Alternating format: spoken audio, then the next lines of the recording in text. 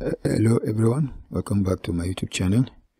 In the first video I released under the spectral analysis of aeromagnetic data for geothermal energy potential. The first part, actually it was a mistake, it was an oversight.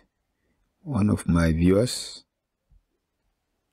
here you can see, point out some mistakes. Say, thank you so much for these videos. I'm not sure about the heat flow values that you obtain after grade. I suggest check unit again. A heat flow value is practically impossible.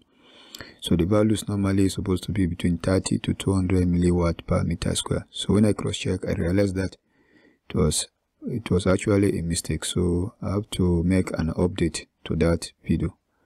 So actually this was a presentation I made. So you should just discard this spectral analysis result and also all the remaining blocks.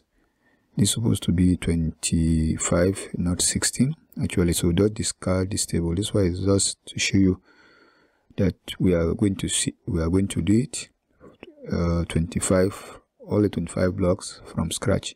So let me show you these 25 blocks in OS montage. So these are the blocks I divided into 25. So I just take one as a sample. Then after I do the spectral analysis, I export the data to Excel. This is Excel, and this is the result from the spectral analysis from OS montage for that block 1. Then from there, we get this value, K, lane of PK, and the rest. Then from this value, we plot. For the block 1A, we get the depth to the top of the sources, the depth to the centroid, and so therefore the depth to the bottom, which is 2 times the depth to the centroid minus the depth to the top. So the geothermal gradient is this. You can see the heat flow falls between 200 to 500. So this is okay. So I'm sorry for the oversight and the mistakes, and also for your understanding. So thank you, and then see in another video. One more thing, also this is the block 1.